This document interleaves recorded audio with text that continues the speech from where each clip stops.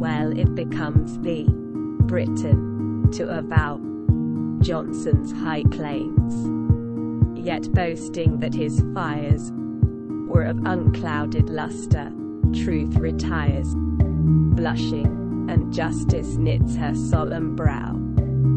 The eyes of gratitude withdraw the glow, his moral strain inspired.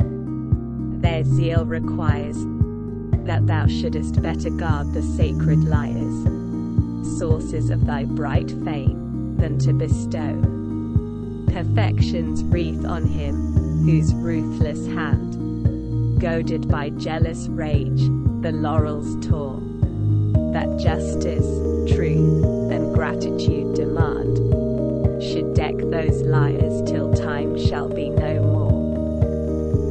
A radiant course did Johnson's glory run, but large the spots that darkened on its sun.